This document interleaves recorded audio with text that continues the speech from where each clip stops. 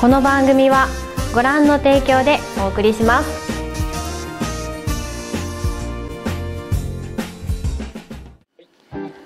皆さんこんにちは、Miko-TV 小森です。寒い1月2月を超え、季節は新たな春を迎えましたね。はい。はい、暖かくなるこの季節から滋賀県で多くのイベントが開催されています。早速開催中のイベントをご紹介していきたいと思います。はい。滋賀の湖東エリアを東西に走る120年の歴史を持つ近江鉄道。現在運行中の名物電車が大好評です。友人や仕事仲間と美味しい地酒や料理を電車内で楽しめる近江の地酒電車。10種類の地酒が飲み放題で3500円。大人気の名物電車をぜひお楽しみください。東近江の名物、東近江大凧を展示している東近江大凧会館では、現在桃の節句に合わせてひな人形の凧展を開催しております。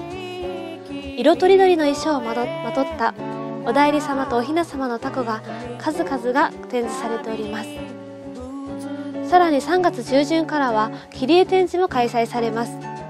ぜひご家族ぜひご家族で訪問されてはいかがでしょうか。国の重要伝統的建造物群保護地区の東近江五箇所近藤地区では、明治大正ロマンの街並みを散策することができます。その街に点在する近江商人屋敷では、ひな祭りの季節に合わせ商家に伝わるひな人形の展示が行われております。伝統的な家屋の見学とともに訪れてみてはいかがでしょうか。時代劇のロケ地で有名な近江八幡市。近江の奇祭の一つ、近江八幡の左義長まつりが今年も開催されます。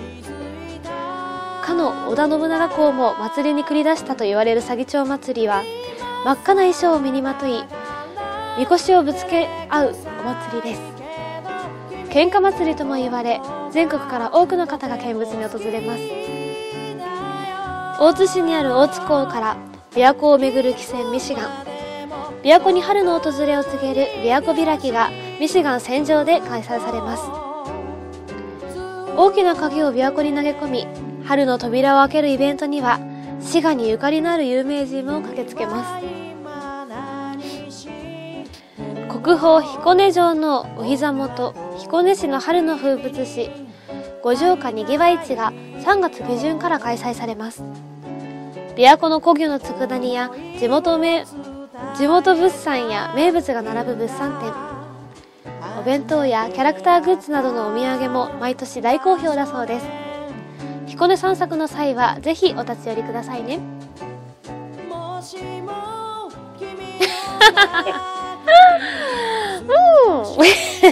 あ、でもこれカップされるからみんな知らないってことですよね。はい、皆さんいかがでしたか？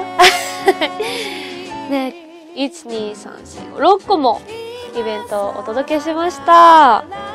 はい、気になるのいっぱいなんですけれども、この琵琶湖開き毎年ね行われてるの知ってたんですけど、その大きい鍵を琵琶湖に投げ込んでるの全然知らなかった。こんなに大きいんですか？ちょっとこれ気になりますね。いやーみたいな感じで投げるんですか？ちょっとミシガンも最近乗ってないのでちょっと気になるイベントの一つですね。そして桃の節句に合わせたひな人形の凧ということでね、毎年季節によっていろんな大凧ね展示されておりますけれども、季節に合わせてということで桃の節句の凧ぜひね見に行ってみてください。さて滋賀県ではご紹介しましたイベント他に様々なイベントが各地で開催されております。各種イベント情報はMiko-TVのホームページでご案内しております。滋賀県の各地の観光情報と合わせてご覧ください。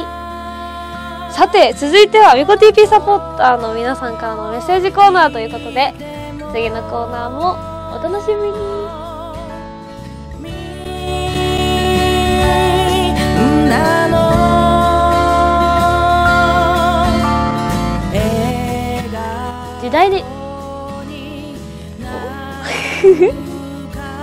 かのおむながこ、なんじゃそりゃー。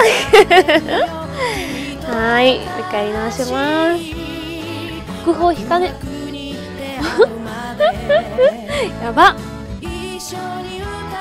大津市にある大津港から大津市にある大津港琵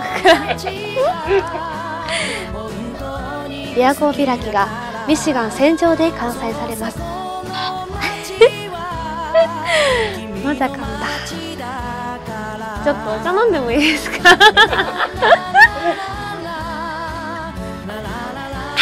い、大丈夫です。はい。